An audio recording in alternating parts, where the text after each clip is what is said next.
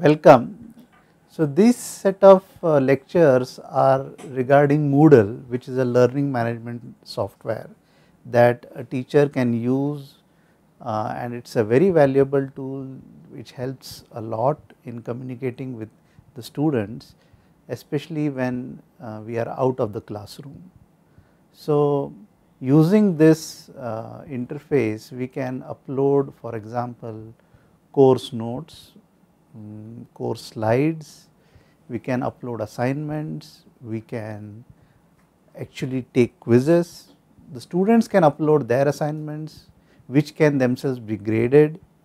We can have a discussion forum where we put up a fresh notice or we bring up some new topic that needs addressal which we could not do it in the classroom, and the students can respond to it.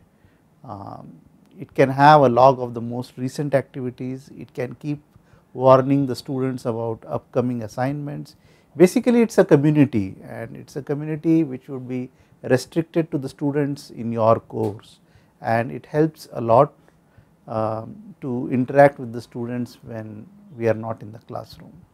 So, as a teacher I would show you what we can do with Moodle, and also what the students would probably see when they are interacting with Moodle. I will not be discussing as much as what an administrator can do. Normally the Moodle would have to be run on a server, and there would be an administrator who would actually start a course and enroll the teacher and students on it. The teacher would have, of course, far different capabilities. The teacher can enroll students and look at a lot about course administrations, hide and unhide things, and the students will see a few things regarding the assignments, regarding discussion forums, etc. So, from a teacher's point of view, I will show what you can do with Moodle, and I am not an expert at Moodle, but I will show you how it can be reasonably useful to someone. You can also hold office hours, for example. Office hours are something where you would normally meet students during a fixed time in your office, but in this case you can hold it sitting in your office and the students are in their hostel rooms, or they may be somewhere else too, and it is a live chat room that you can have. Similarly, you can hold quizzes. The quizzes, you can set timings for it, you can set the number of attempts for it, you can have the quizzes in the classrooms if there is a good Wi-Fi connection, or if everyone has a computer, or the students can do in the luxury of their hostel rooms or wherever they are, they can take the quiz during the specified amount of time.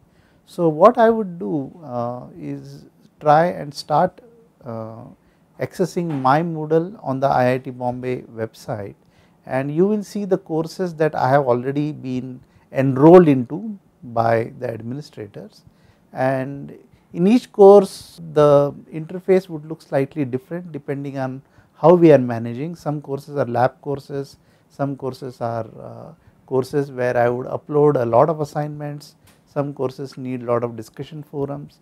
So, I will just log into my Moodle and you will understand how this is a reasonably easy thing to pick up, and hopefully all of you would start using this. So, let me just go to the IIT Bombay Moodle site and start logging in. So, this is the Moodle site which is kept by the IIT Bombay server, and you will see this is our latest version, and there is a link here to the Moodle versions which were available earlier in 2012, 2011 and 2009, and my older courses are all listed here. The current Moodle site has the latest courses that I was an instructor to, and you will realize that I will need to log in using my user name. So, that is my username now, and most sites on IIT Bombay websites are accessible using the LDAP password, which is common across the email server and the academic website as well as the Moodle website. They all use the LDAP server to authenticate. Now, once I log in, immediately I can see the courses that I was an instructor to in the most recent 2 semesters. For example, I was an instructor to 4 sections of drawing which are listed here. Then I was an instructor on thermodynamics, I was an instructor on the heat transfer and metrology lab, and this is a common interface for the entire drawing course, which we were actually often using rather than the section wise interface. So, these section wise interfaces, once I click in, would have only those students who are in that particular section. So, if I had to interact only with them, then this would have been useful. However, we were interacting with them on a common interface, which is this one. I was also an instructor on some other labs which are here, and then these are courses that I was an instructor on in the previous semester, that is the computational methods in thermal and fluids engineering, as well as this other technology design course, where you would realize that I was an instructor with not too many permissions. So, we will talk about permissions, what kind of permissions an instructor has once he or she logs in. So, let me first take you to a course where I was the sole instructor, which is the thermodynamics minor course, and once I click on it, you will see what kind of interactions you can come up with. Now, though we will talk about this later, you will see that there are a few blocks here. There is a block here on the left for administration, there is a calendar block here, there is a block for search, there is a block for latest news, there is a block for upcoming events. This is especially useful for students. There is a block for navigation. Now, you will notice that I have actually shifted these blocks if I show you some other course sites, and there is a block for recent activities. And in the middle, you will realize that the course is available as a set of weeks.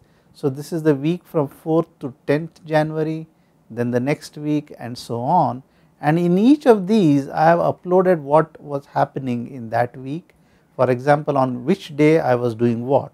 So, I will take you through how to actually edit these things, and you will notice that I have put on handouts, I have put on exercise sheets, and similarly I will show you other places where I would have put on assignments. I will show you how to handle quizzes, and then normally if there are any announcements, I would use this block to add a new topic here and start a conversation, which means I will tell the students that there is an upcoming quiz and I expect them with a certain set of books or steam tables or calculators there, and I will put up the rules, I will mention whether it is open book or closed book. In general, I will give a lot of instructions.